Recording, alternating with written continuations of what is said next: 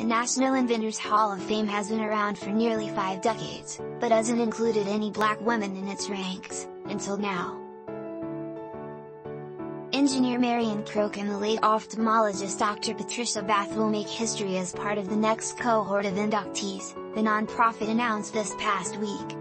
They are the first black female inventors to receive this honor, which has been bestowed on some 600 other innovators both living and dead.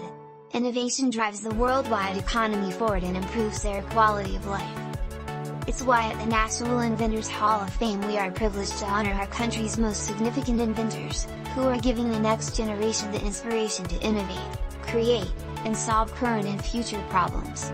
Croak and Bath are among the 7 honorees announced this month, and why? Bath, who died in 2019 at age 76, was no stranger to making history.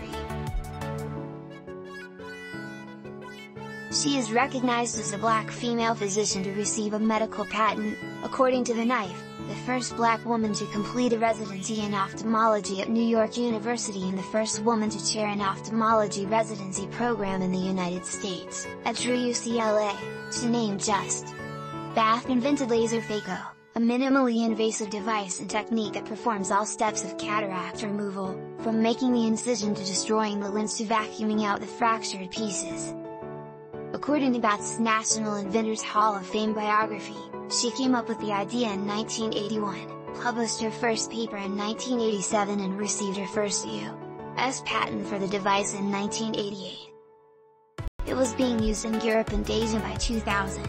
Bath's method employed a faster technique and established the foundation for eye surgeons to use lasers to restore or improve vision for millions of patients suffering from cataracts worldwide, reads another press release.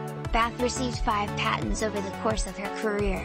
She also advocated for using public health approaches to eradicate preventable blindness, especially among racial minorities.